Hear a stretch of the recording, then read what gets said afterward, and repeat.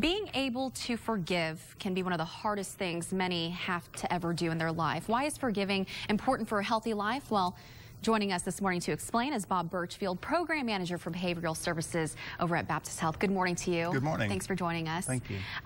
Why is forgiveness so important? Well, because, you know, in life, people offend us, people wound us and get injured by events and by different things. And so forgiveness, you know, we were talking earlier, you know, every journey begins with the first step. Mm-hmm. And the journey of healing and getting past an episode or an injury begins with forgiveness. Yeah. How do we forgive? How's that process like, and how does it all work? Well, you know, a lot of times people think that forgiveness is an emotion because there's a lot of emotions that kind of play into it. But you know what? Forgiveness is just a decision. You just decide to forgive. You just get your mind wrapped around it because, you know, forgiveness has everything to do with us. Has nothing to do with the person who injured us. Yeah. It has everything to do with us. And unforgiveness is that bitter poison that we drink and we think it's going to kill the other person. And in fact, it doesn't. I mean, they're just going out living their lives, doing their thing. And so for us to forgive means that we decide we're going to be healed. We're not going to be stuck in this place. We're going to move beyond it. Yeah, it's a big step for sure. And, you know, especially moving forward and wanting to heal yourself. But do you actually heal? I mean, do you forget about that injury? Well, Suzanne, that's a good question because, you know, this healing process is a very long process, especially if the offense is really deep and the wound is very profound.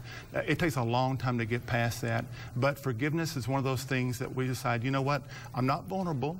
This isn't an act of vulnerability. I'm not reliving this episode, but what I'm doing, I'm taking care of myself. You know, there's a Bible scripture that talks about, you know, forgiving and forgetting. I guess the alternative is to hate and remember. Mm-hmm. You know, so you know what? I'm not going to hate. I'm not going to do anything. I'm just going to forgive this offense. I'm going to forgive the offender because I can do that. And then I'm not going to remember that anymore. I'm going to move past it. Yeah. And you know, real quick, everyone is very different. Some people can forgive easily. They wait some time, or they don't forgive at all. What can people do if they struggle with forgiveness, unforgiveness? It's easier said than done, isn't it? Right. And you know, and I realize that there are people, it's too close to the event, it's too soon. And if you're really struggling, get some help. You know, whether you talk to a pastor or a friend or a coworker, someone that you trust. But you know what? Sometimes you go beyond that. You know, in psychiatry, you know, we deal with people, and there's these loose ends that just need to be tied up. And sometimes you have to go to that step.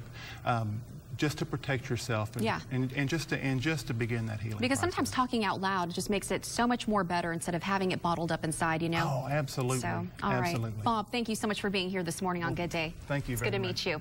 All right. Well